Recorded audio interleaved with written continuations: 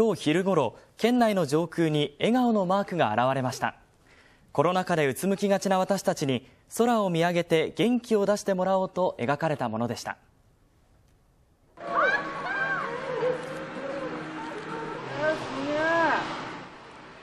気仙沼市では正午過ぎ、画面では逆さまになっていますが、青空に白いスモークで描かれた笑顔のマークが浮かび上がりました。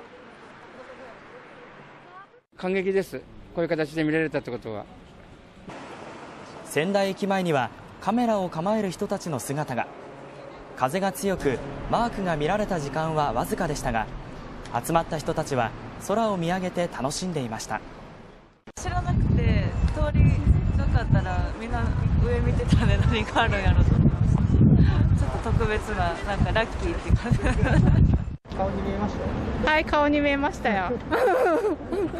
はい、ちょっと太っちょの顔でしたね。今ちょっと首痛かったぐらい。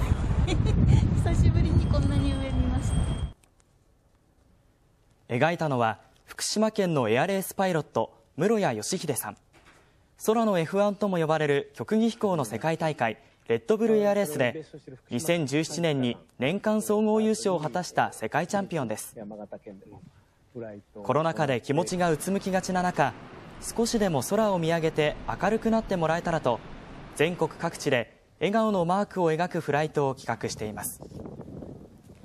今日は県内8カ所の上空から大きな笑顔を届けました。